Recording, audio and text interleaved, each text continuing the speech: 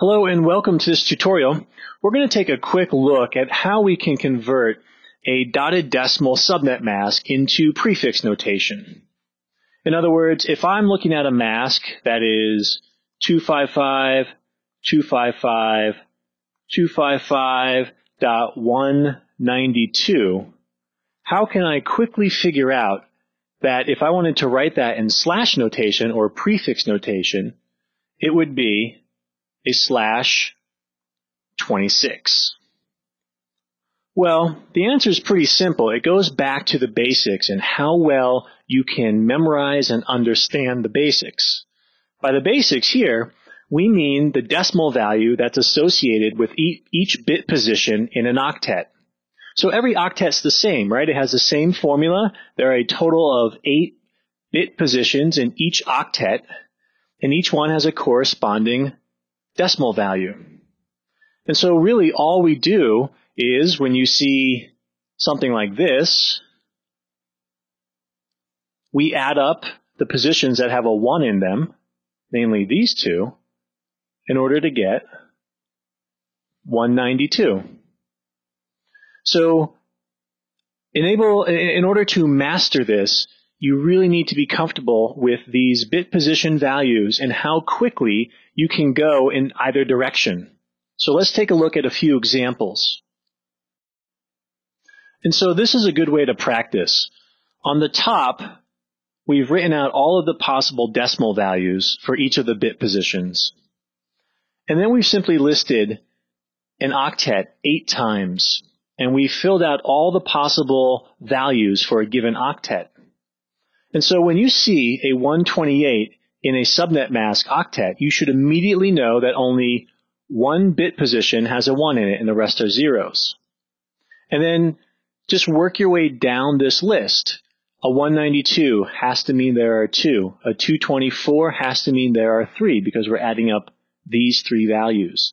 So on and so forth. So you should get to the point where if you're looking at just the binary or just the decimal, you can convert in your head what the value is going to be.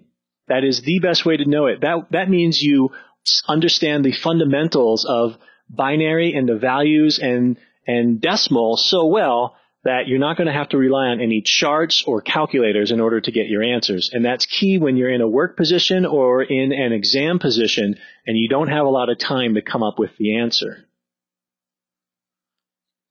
So these are a few examples. How do we work through these? Well, the easy octets are the 255s. We immediately know that every position has a 1 in it. So whenever you see a 255, you just immediately think of an 8. So if we're working through this example, we have 8 right away.